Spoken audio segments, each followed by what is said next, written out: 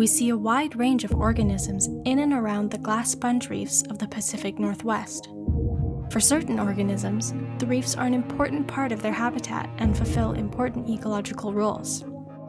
The diversity around the reefs can be partly attributed to the reef's role as a three-dimensional substrate. In areas where there are sparse amounts of reef or substrate, the ecological diversity is visibly less pronounced. There is a curious sense of serenity amongst the animals that settle around the reefs. They rarely stir in response to ROVs that pass through the surrounding areas. Fish commonly seen around the reefs include the spotted ratfish, the spiny dogfish, and various types of rockfish. Rockfish appear to use the reefs as refuge from high water flow or a hiding place from predators. Crustaceans use live and dead glass sponge as a feeding area and refuge. Some of the crustaceans we see are hairy crabs, decorator crabs, squat lobsters, and spot prawns.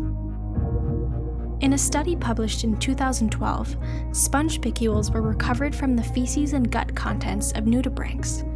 This indicates that nudibranchs use the glass sponges as a food source. Other organisms prominent among the reefs include starfish and sea anemones. Overall, the glass sponge reefs are an integral part of the deep sea ecosystem, providing refuge and serenity to surrounding organisms. You can learn more about glass sponges and see more videos at our website.